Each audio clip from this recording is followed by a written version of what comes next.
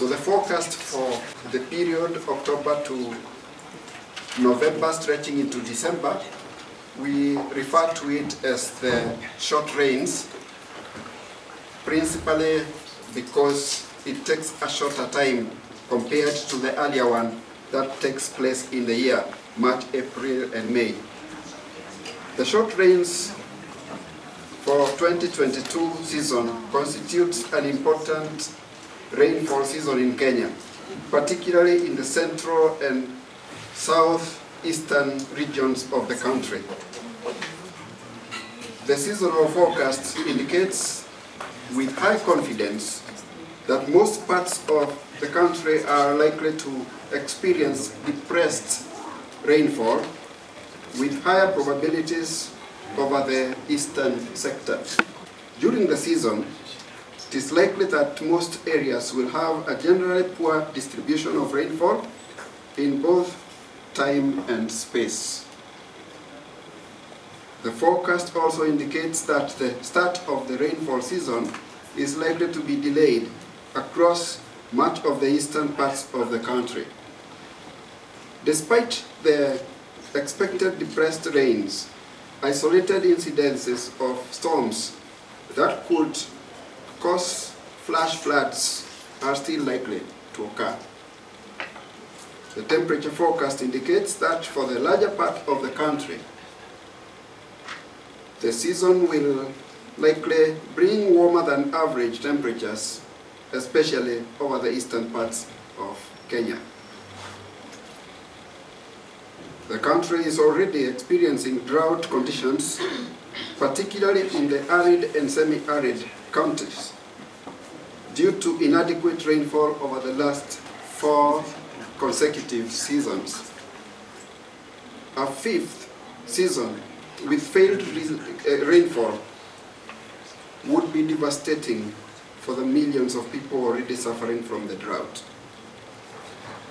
The expected depressed October, November, December rainfall season will be driven by cooler than average sea surface temperatures over the western equatorial Indian Ocean, which is adjacent to the East African coastline, coupled with warmer than average sea surface temperatures over the eastern equatorial Indian Ocean, which is close to Australia. This constitutes a negative Indian Ocean dipole that is unfavorable for enhanced rainfall over most of East Africa. So what we are saying is that we are observing a reversal of what we are used to, so that when we talk about normal is what we are used to, and we are seeing something like a reversal. The areas that are likely to receive below average rainfall are counties in the Lake Victoria Basin,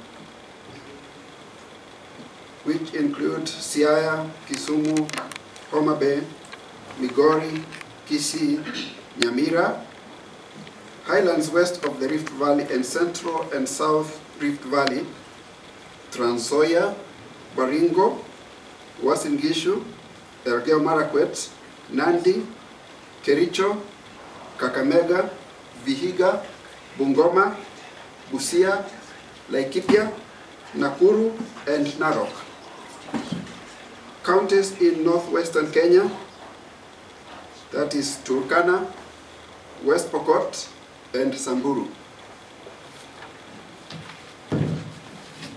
Parts of the highlands east of the Rift Valley, Nyandarua, Nyeri, Kirinyaga, Murang'a, Kiambu, parts of Embu and Nairobi, as well as parts of the southeastern Kenya, which include parts of Machakos and Kajiado counties.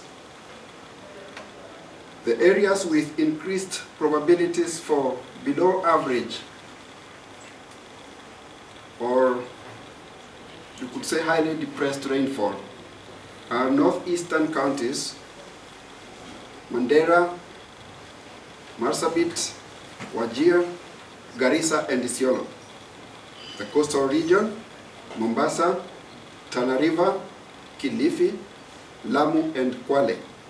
Parts of southeastern Kenya, Kitui, Makueni, parts of Machakos, Taita Taveta and Kajiado.